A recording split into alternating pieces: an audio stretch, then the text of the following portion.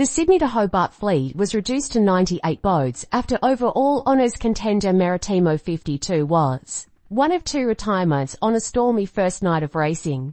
Rival Supermaxes Andu Comanche and Law Connect remain neck and neck in the early hours of Wednesday, as the fleet began to pass Eden on the New South Wales south coast before heading into Bass Strait. The two favourites for line honours were some 65 kilometres ahead of the nearest challengers. Race officials confirmed Maritimo had retired overnight with rigging damage, while 50-footer Sticky pulled out with electrical issues. The retirements came after line honours contender SHK Scallywag was among the three boats of the 103 starters to pull out on the first evening after the starters' day in Sydney Harbour. "We're shattered, actually," said Maritimo crew member Peter Jones.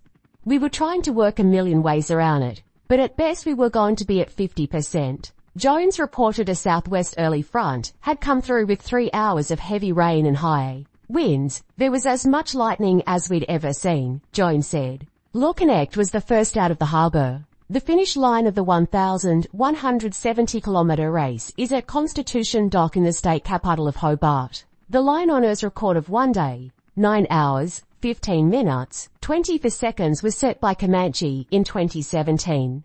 After Comanche also won last year's race, in 2022, Comanche finished at Constitution Dock in 1 day, 11 hours, 56 minutes, and 48 seconds, the second fastest time behind its 2017 race record.